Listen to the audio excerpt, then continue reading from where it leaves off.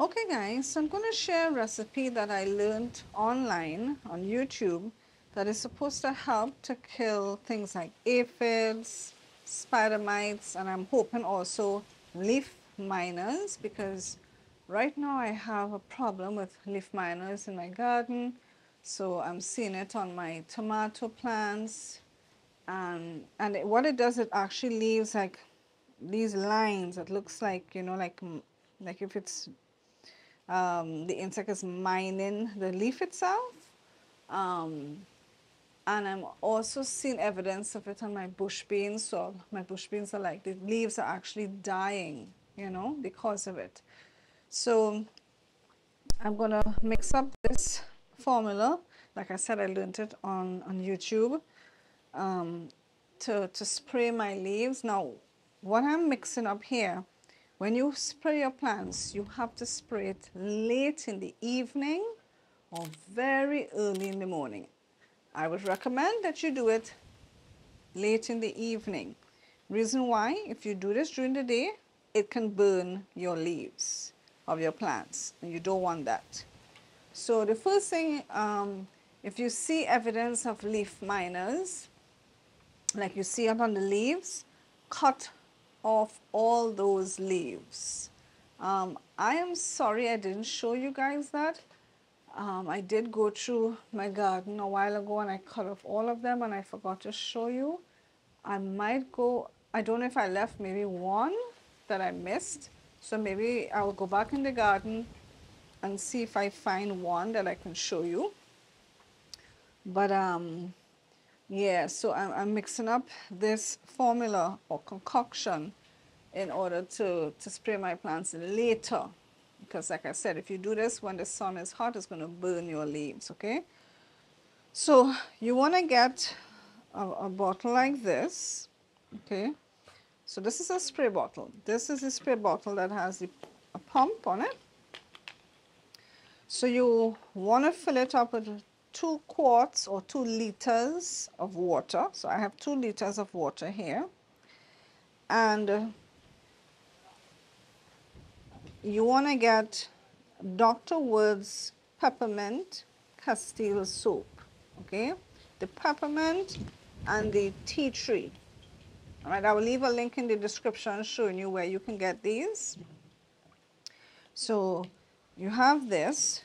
You're going to be putting some isopropyl alcohol. This is 70%. And we're going to be putting some hydrogen peroxide, okay? All right, so we have our 2 liters of water here. So what I'm going to do is measure out a 1/4 cup of the peppermint.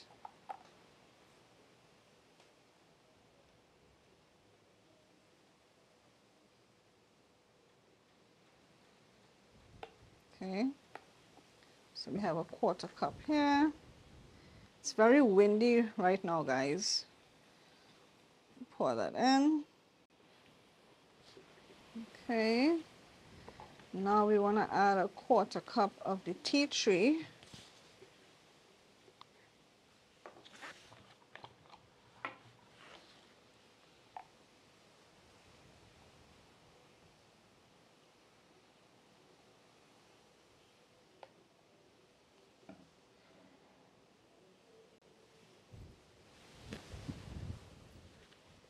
All right. All right, so now we're going to put a tablespoon of hydrogen peroxide.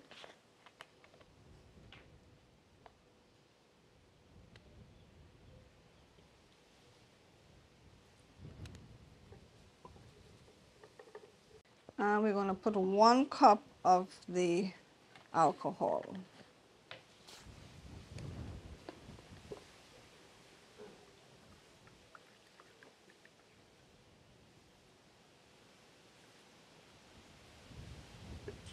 Wow, that wind is so strong. Oh no, no. And that was not, I spilled a lot of it. Oh my goodness, it's running down my table. Put the rest of it here because I spilled some. well, I need to wipe this up.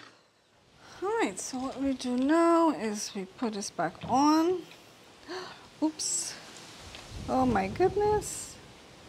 It spilled a little bit. All right, we will have to wipe up this again because I am spilling more stuff. Okay, so after we put it on, obviously you want to mix it.